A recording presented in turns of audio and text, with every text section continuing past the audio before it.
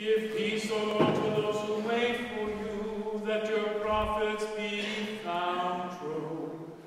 Hear the prayers of your servant and of your people Israel.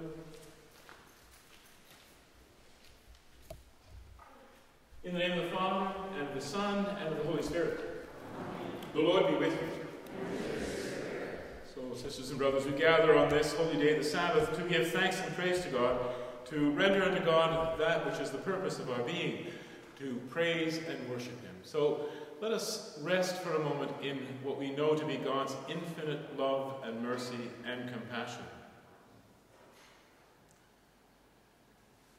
I confess to Almighty God and to you, my brothers and sisters, that I have greatly sinned in my thoughts and in my words, in what I have done and in what I have failed to do, through my fault, through my most grievous fault. Therefore I ask Blessed Mary, ever Virgin, all the angels and saints, and you, my brothers and sisters, to pray for me to the Lord our God. May Almighty God have mercy on us, forgive us our sins, and bring us to everlasting life. Amen.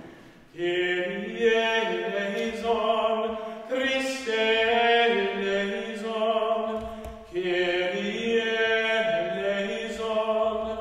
Let us proclaim the glory of God.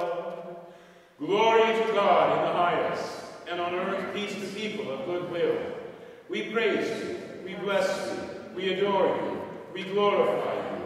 We give you thanks for your great glory.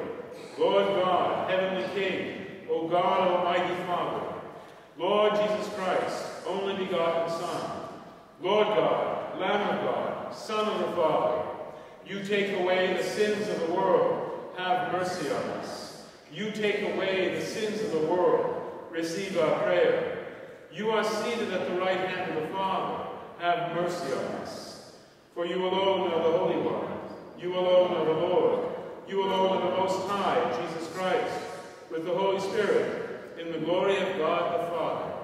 Amen. Let us pray.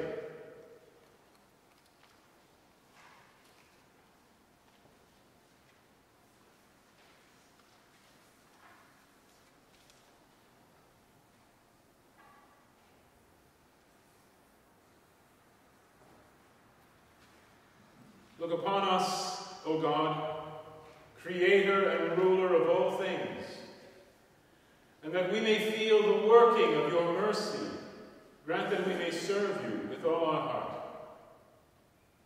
We ask this through our Lord Jesus Christ, your risen Son, he who lives and reigns with you, Father, in the unity of the Holy Spirit, holy and mighty God, forever and ever. Amen. Amen.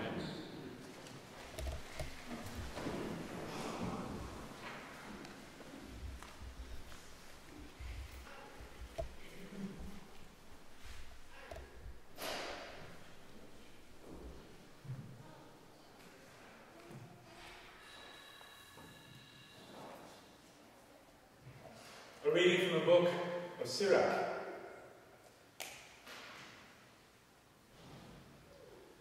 Anger and wrath, these are abominations, yet a sinner holds on to them. The vengeful person will face the Lord's vengeance, for he keeps a strict account of their sins. Forgive your neighbor the wrong that is done, and then your sins will be pardoned when you pray. Does anyone harbor anger against another and expect healing from the Lord? If one has no mercy toward another like oneself, and one then seek pardon for one's own sins. If one who is but flesh harbors wrath, who will make an atoning sacrifice for that person's sins? Remember the end of your life. Set enmity aside. Remember corruption and death. And be true to the commandments. Remember the commandments. Do not be angry with your neighbor. Remember the covenant of the Most High, and overlook faults.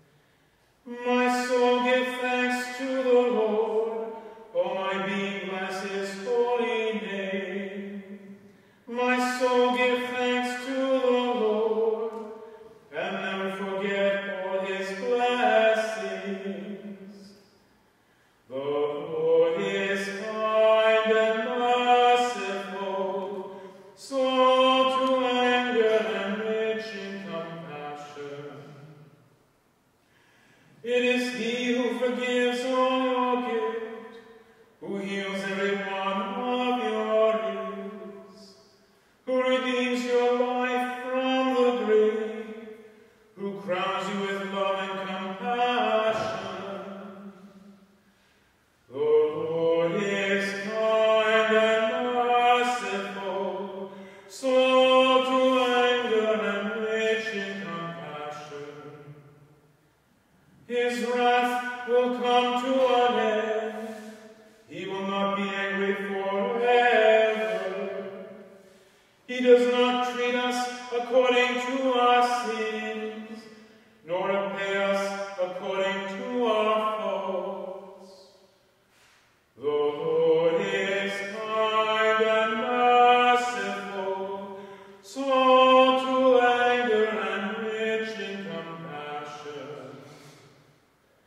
For as the heavens are high above the earth, so strong is his love for those who fear him. As far as the east is from the west, so far does he remove our sins. The Lord is kind and merciful, slow to anger and rich in compassion.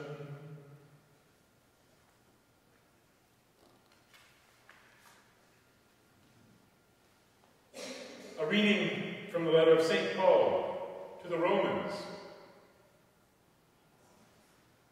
Brothers and sisters, we do not live to ourselves, and we do not die to ourselves.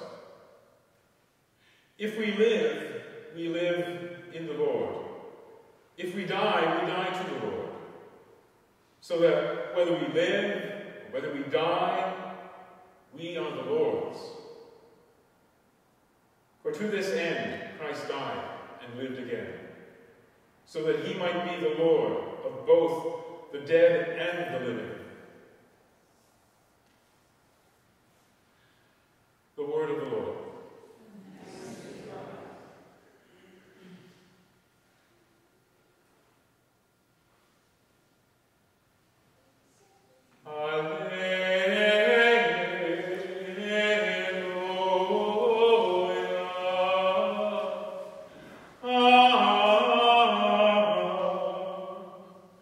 Disciples of the risen one, the Lord be with you. A reading from the Holy Gospel according to Matthew. Peter came and said to Jesus, Lord, how often should I forgive my brother or sister if they have sinned against me? As many as 7 times? Jesus said to him, not 7 times, but I tell you 77 times.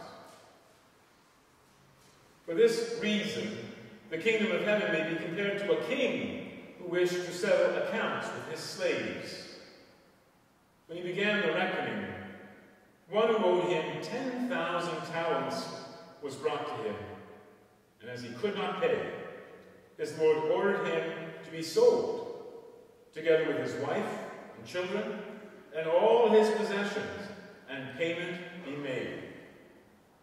So the slave fell on his knees before him, saying, Have patience with me, and I will pay you everything. And the lord of that slave released him, and forgave him the debt. But that same slave, as he went out, came upon one of his fellow slaves, who owed him 100 denarii. And seizing him by the throat, he said, Pay what you owe. Then his fellow slave fell down and pleaded with him, Have patience with me, and I will pay you. But he refused. Then he went and threw him into prison until he would pay the debt. When his fellow slaves saw what had happened, they were greatly distressed, and they went and reported to their lord. Then his lord summoned him and said to him, Oh, you wicked slave, I forgave you all that debt because you pleaded with me. Should you not have had mercy on your fellow slave, as I had mercy on you?" And in anger, his Lord handed him over to be tortured until he would pay his entire debt. So my heavenly Father will also do to every one of you, if you do not forgive your brother or sister from your heart. The Gospel of the Lord.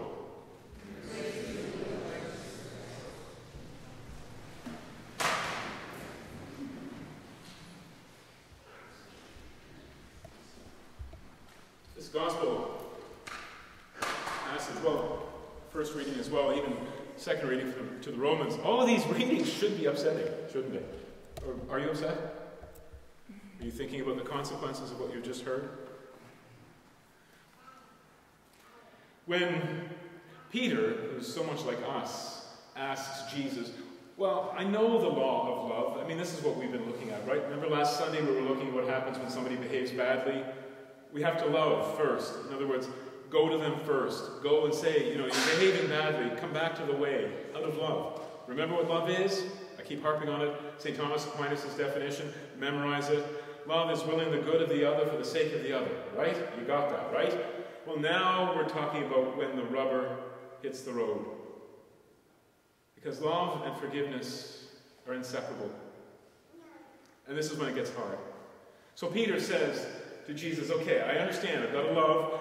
That means I have to forgive. Well, how many times do I have to forgive? And he says, 7 times? Remember, for the Jews, numbers were important. How many days in creation? 7. It's perfection. The number 7 is essentially infinity. So Jesus says to him, oh no, not 7.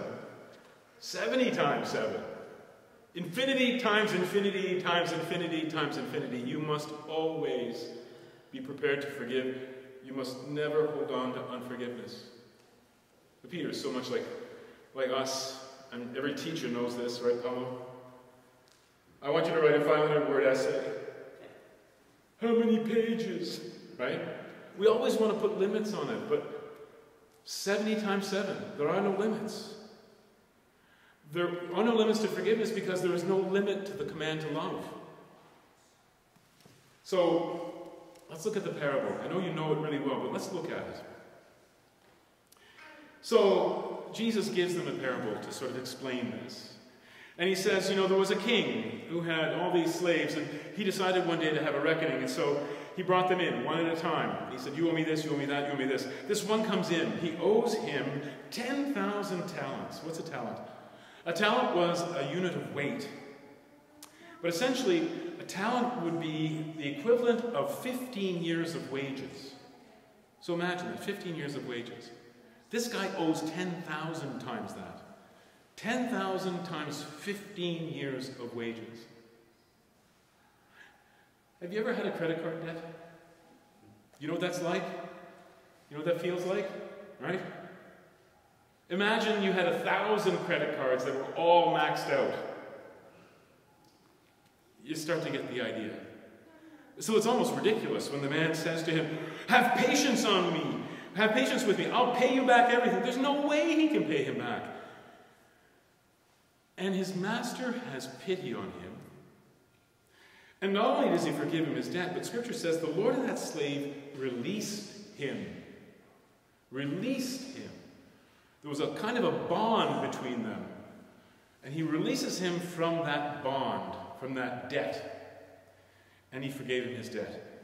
Now, that very same slave, who's just received this most incredible, infinite gift, goes out and sees another, one of his own, another slave, who owes him merely 100 denarii. One of those was, a denarii was probably about a day's wage, roughly. Owes him 100 denarii, a pittance in comparison to what he had owed. And rather than being filled with joy at what had just happened to him, he throttles the slave by the throat and says, pay me back everything you owe me. And the slave says to him exactly what he said to his master. Exactly the same thing. Pay what you owe. Have patience on me. I'll pay you. But he refused. He refused. And he threw him into prison until he would pay his debt of 100 denarii. And here's the thing, it's bad enough. But the other slaves who saw it happen, the scripture tells us they were greatly distressed. Why? Well, because they knew what had happened with him and the king. They knew exactly what had happened. And so they're terribly scandalized. They know something evil has just happened. And so they go to the king and they say, this is what's happened. And the king calls him back and says, you wicked slave. You wicked, wicked slave. I showed you great mercy. You owed an infinite debt, which I forgave. And I released you from your debt. I released you from your obligation to me. And you went out and did this to another who is no different than you? So, in anger, the Lord throws him into prison to be tortured. How long? 70 times 7. To be tortured until he would pay his entire debt. Forever. To be tortured. And that's the end of the parable. But Jesus is not done. He's not done. He says, so my heavenly Father will also do to every one of you, you and me, if you do not forgive your brother or sister from your heart. Wow. Every time you and I pray the Our Father, we whip through it kind of quickly, don't we? Give us this day our daily bread, and forgive us our trespasses as we forgive those who trespass against us. It's a contract. You've got a contract with God. Every time you pray the Our Father, you better be gutsy, because you're asking God to do unto you what you do unto others. And if you refuse to forgive, you're basically saying to God, do the same to me. Every time you pray the Our Father. 70 times 7. All right. I think all of us have had the experience of being hurt, or even hurting. We've even done it by accident, haven't we? Where we give somebody cause to hold a grudge against us, or we fall into unforgiveness. We take the trap, the bait, and we're trapped. We allow ourselves to do that. We've all done that. But Jesus is telling us, how many times do you have to try to forgive somebody else? 70 times 7. Forever. Infinity. Infinity times infinity. Why? Because you're always obligated to try to love. Always. Always obligated to try to imitate God. Always. You know, the mark of the Christians, John's Gospel, Jesus says, you know, they'll know you are my disciples by how you love one another. It's even more clear that they'll know that we're disciples of his by how we forgive. But you and I both know how difficult that is. There's nothing, you're not going to be asked to do anything more difficult in life, nothing at all, than to forgive somebody who owes you a debt, who owes you for having hurt you, who owes you an apology, who owes you justice. You're never going to have anything more difficult than to forgive them. Now, how's that possible? Is it possible? I mean, you have to forgive 70 times 7. How many times are you going to fail? 70 times 7. How many times will you have to try again? 70 times 7. What's the point? Is it possible? Only one way. We have been given the sacraments. They are the most important things in the world. The sacraments are. There's nothing more important. You can't show me anything more important that is more important than the sacraments. All of them are encounters with the person of Jesus. That's essentially what a sacrament is. You know, other people who've tried to live good lives that I admire, the Stoics, for instance. The Stoics from Rome or Greece, they all lived very virtuous lives, those who tried really hard. But they had to keep trying over and over again, and it was by their own efforts, and so of course they failed. And why? Well, because they're following a philosophy, an idea, which is good, it's noble. But that's all it is a philosophy. You and I are following a person, a whole person, the resurrected person, Jesus. And that is who is presented in all the sacraments, every one of them.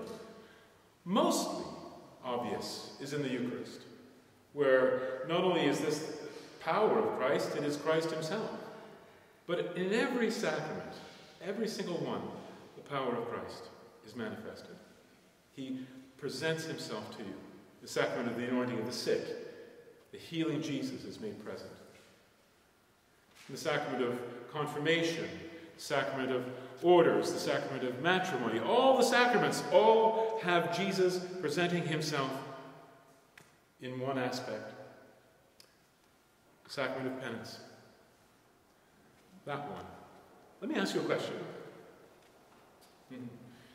This is not to make you feel guilty, please. It's not at all to make you feel guilty. Trust me, because I know that from where I speak, or whence I speak. When was the last time? When was the last time for you that you allowed yourself to be released by God's mercy from any unforgiveness, from any anger, any sense of being owed a debt? When did you allow God to release you from your debt? When was the last time? I'll say this. You know, the new priests are so cute. The young guys, Brian and Father Brian, was over at St. Timothy's. The other day, he was telling me that they'd had a holy hour, exposition of the Blessed Sacrament, and he said, and afterwards, and we had confessions. I said, oh, that's great. I said, how many people? So I'm not going to tell you. We're all trained really carefully to put up boundaries, and we push those boundaries out just to make sure that we, even by mistake, we don't do the dreadful thing, which is to reveal something that we shouldn't. Now, I happen to know, because people have told me, that it has happened to some of you that you've been treated badly in the confession. Some of you have been yelled at. Some of you have experienced the most grievous thing I can think of as a priest. The most grievous thing is to share something that I've heard in confession. Some of you have actually had that experience. It literally breaks my heart to hear that. When I was taught, it's funny, we had 4 years of practicum on this sacrament. The conventual Franciscans were the confessors in Rome, and so we were particularly carefully trained in this sacrament. And I remember one of my profs said, and I remember it clear as day, I can't tell you what I had for breakfast this morning, but I can tell you this 30 years ago. He said, always remember, they didn't do anything to you personally. You have no right to get angry. You have no right to lose your patience with people when they come for God's forgiveness. Yeah. And here's, Father Brian's boundary is way out there. He won't even tell me the number of people. But I'll tell you, it's happened to me here even, if we're having a penance service and we've got people going to confession and somebody says to me later, I saw that, Mrs. So-and-so was in line. I'll say, I don't know what you're talking about. That's how far we go to make sure that we don't do the dreadful thing. Because I'll tell you, for a priest, the dreadful thing is extremely serious. It's an automatic excommunication without even having been heard or judged. Automatic. It's deadly serious. So, for those of you who have experienced something terrible, I'm so sorry. But I'm asking you to think about doing it again, trying it again. Why? Because God wants you to be saved. God wants you to be free. That's really what God wants. God created you to be free, to be saved. That's why you were created. Remember, Irenaeus, the glory of God is a human being that's fully alive.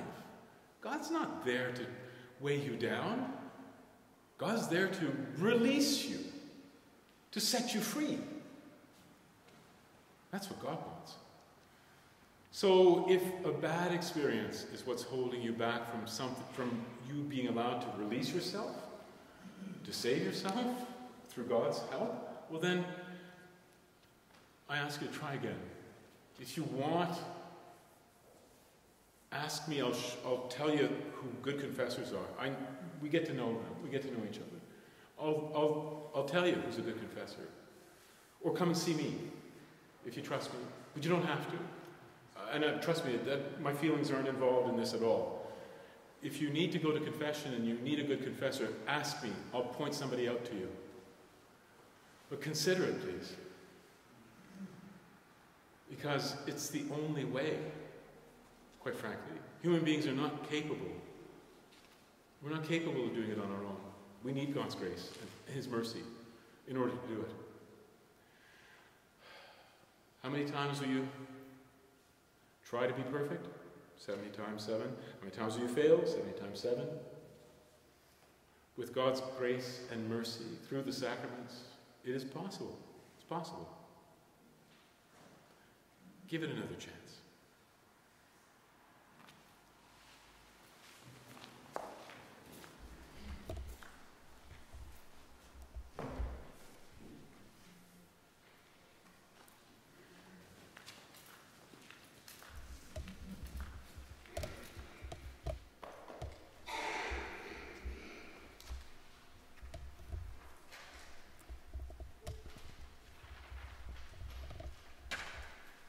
We are united by one faith. Together, let us profess that faith. I believe in one God, the Father Almighty, maker of heaven and earth, of all things visible and invisible. I believe in one Lord Jesus Christ, the only begotten Son of God, born of the Father before all ages, God from God, light from light, true God from true God, begotten, not made, consubstantial with the Father. Through him all things were made. For us men and for our salvation, he came down from heaven, and by the Holy Spirit was incarnate of the Virgin Mary, and became man. For our sake he was crucified under Pontius Pilate. He suffered death and was buried, and rose again on the third day, in accordance with the Scriptures. He ascended into heaven, and is seated at the right hand of the Father. He will come again in glory to judge the living and the dead, and his kingdom will have no end. I believe in the Holy Spirit, the Lord, the giver of life, who proceeds from the Father and the Son, who with the Father and the Son is adored and glorified, who has spoken through the prophets. I believe in one holy Catholic and Apostolic Church. I confess one baptism for the forgiveness of sins, and I look forward to the resurrection of the dead and the life of the world to come. Amen. Brothers and sisters, as we now make our prayer for our community and for the whole world, let us all pray in Christ the Lord, not only for ourselves and for our own needs, but for the entire people. Our response will be, Christ, hear us. Christ, hear us. For the whole Christian people, let us beseech the abundance of divine goodness, we pray. Christ, hear us. For all who do not yet believe, let us implore the giver of all spiritual gifts, we pray. Christ, hear us. For all those who hold public office, let us call upon the power of the Lord, we pray. Christ, hear us. For our brothers and sisters who cannot be present in this sacred assembly, let us beseech him who observes all things, we pray. Christ, hear us. For the repose of the souls of the faithful departed, let us call upon the Judge of all humanity, we pray. Christ, hear us. For all of us who pray in faith and ask the mercy of the Lord, let us entreat the compassion of our Savior, we pray. Christ, hear us. For ourselves and those who are close to us, who await the Lord's goodness, let us call upon the mercy of Christ the Lord, we pray. Christ, hear us. Incline your merciful ear to our prayers, we ask, O Lord, and listen in kindness to the supplication of those who call on you. We ask this through Christ our Lord. Amen.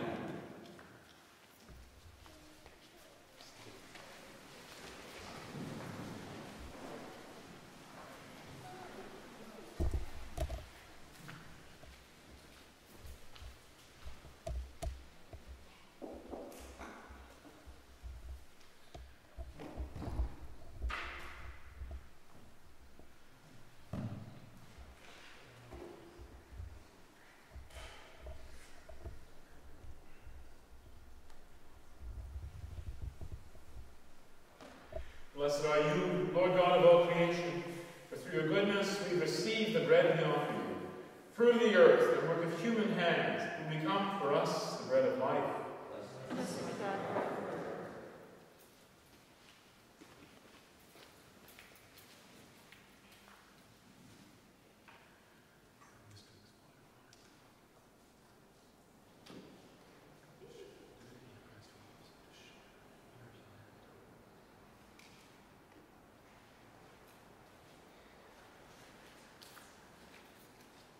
Blessed are you, Lord God of all creation, for through your goodness we receive the wine we offer you, fruit of the vine, work of human hands, and will become our spiritual drink. Blessed be God forever. Lord God, we ask you to be pleased with us in the sacrifice we offer you with humble and contrite hearts. Lord, wash away my iniquities. Cleanse me of all my sin.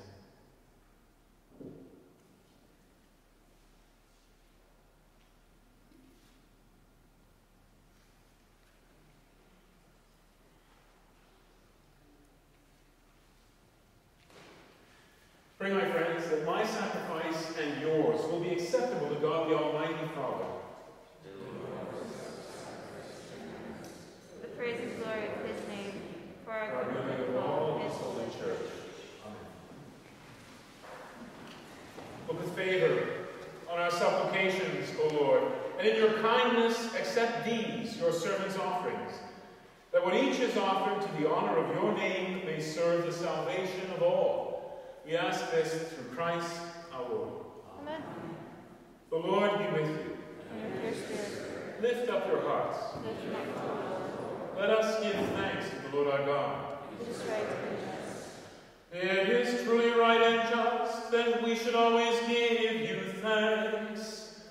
Lord, Holy Father, Almighty and eternal God, for you do not cease to spur us on to possess a more abundant life, and being rich in mercy, you constantly offer pardon and call on sinners to trust in your forgiveness alone.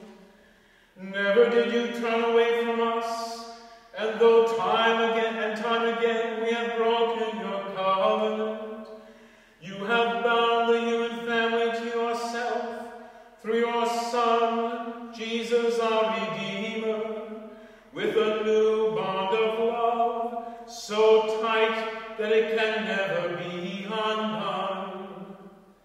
Even now you set before your people a time of grace and reconciliation, and as they turn back to you in spirit, you grant them hope in Christ Jesus, and a desire to be of service to all, while they entrust themselves more fully to the Holy Spirit.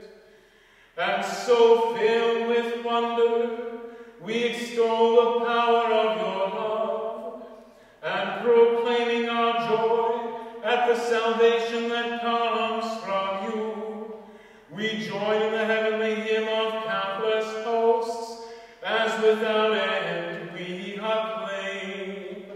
Holy, holy, holy, Lord God of hosts, heaven and earth are full of your glory. Hosanna in the highest. Blessed is he who comes in the name of the Lord. Hosanna in the highest.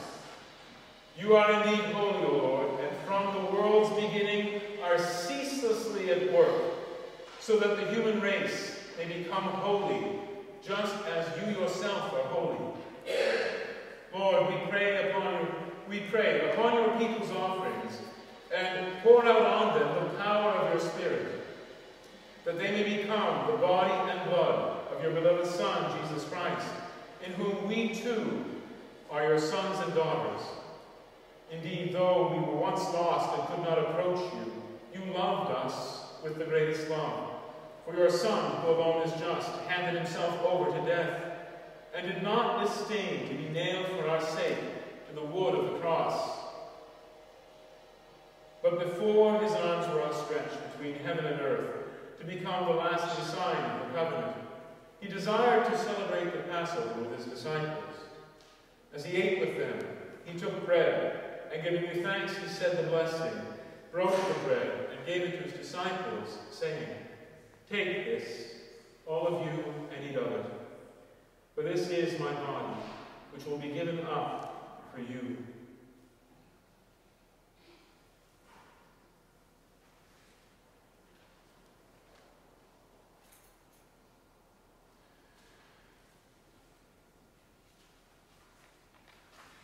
In a similar way, when supper was ended, knowing that he was about to reconcile all things in himself through his blood to be shed on the cross, he took the chalice, filled with the fruit of the vine, and once more, giving you thanks, handed the chalice to his disciples, saying, "Take this, all of you, and drink from it.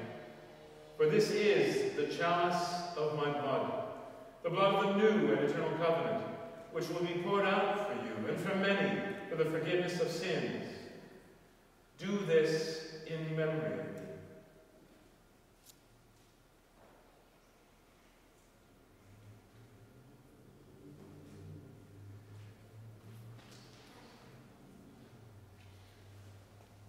The mystery of faith.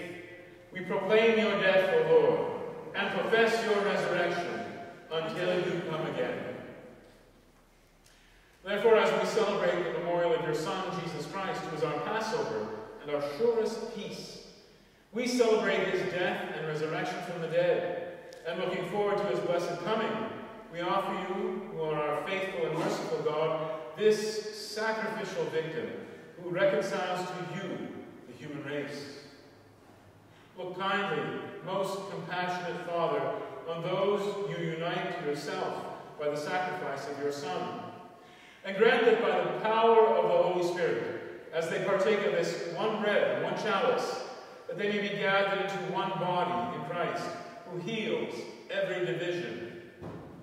Be pleased to keep us always in communion of mind and heart, together with Francis, our Pope, and Albert, our Bishop.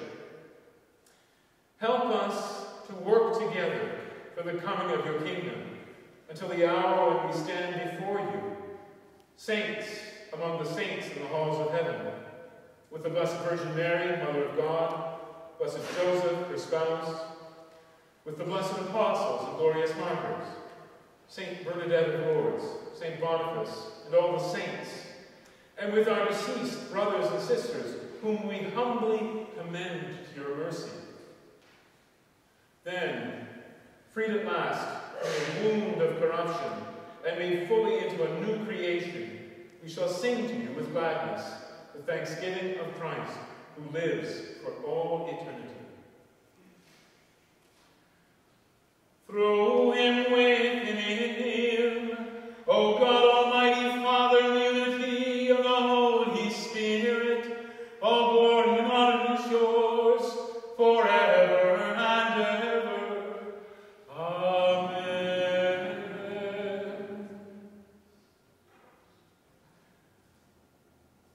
At the Savior's command, and formed by divine teaching, we dare to say, Our Father, who art in heaven, hallowed be thy name.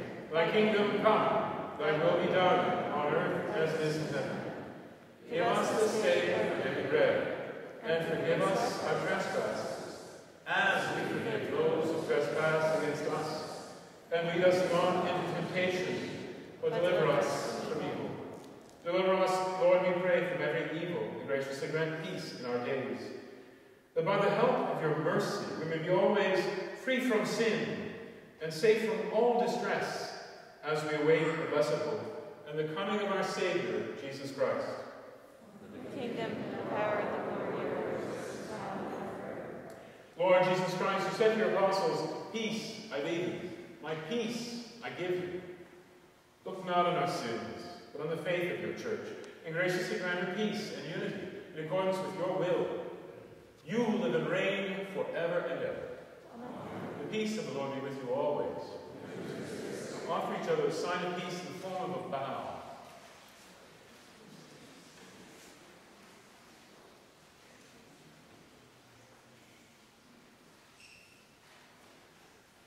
Lamb of God, Be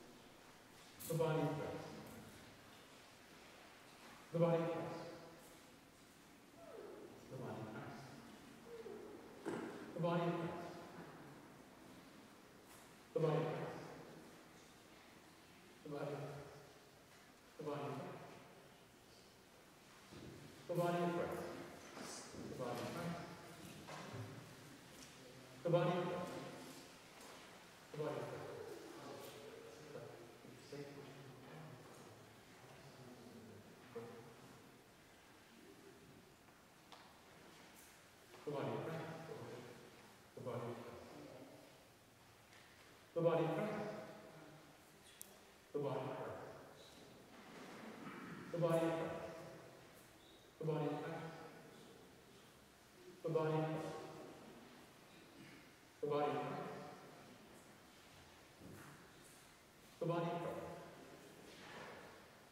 The body of God.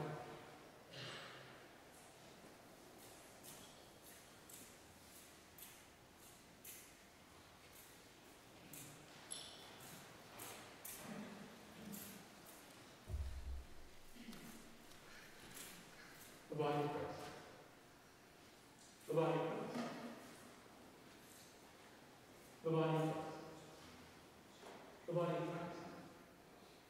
body of Christ. The body of Christ. The body of Christ. The body of Christ. That's the Lord.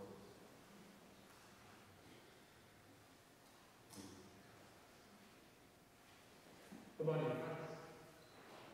The body of Christ. The body of Christ.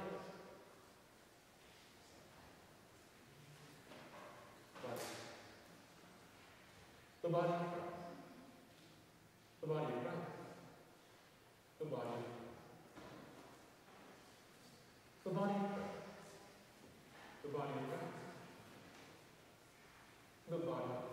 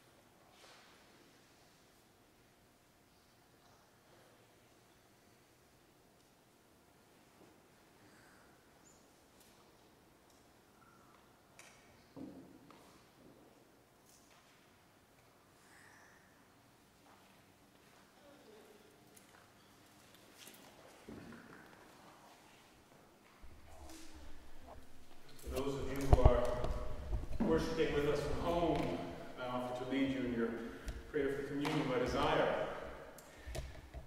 My Jesus, I believe that you are present in the most blessed sacrament. I love you above all things, and I desire to receive you into my soul. Since I cannot now receive you sacramentally, come, at least spiritually, into my heart. I embrace you as if you are already there, and unite myself wholly to you. Never permit me to be separated from you. Amen. Amen.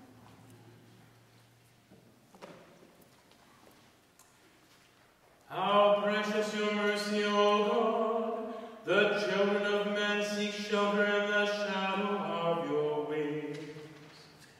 The Lord be with you. Let us pray. May the working of this heavenly gift, O Lord, we pray, take possession of our minds and our bodies, so that its effects, and not our own desires, may always prevail in us. We ask this through Christ our Lord. Amen. And may Almighty God bless you, the Father, the Son, and the Holy Spirit. Amen. Now, go in peace. Glorify the Lord with your very lives. Thanks Thanks be to God.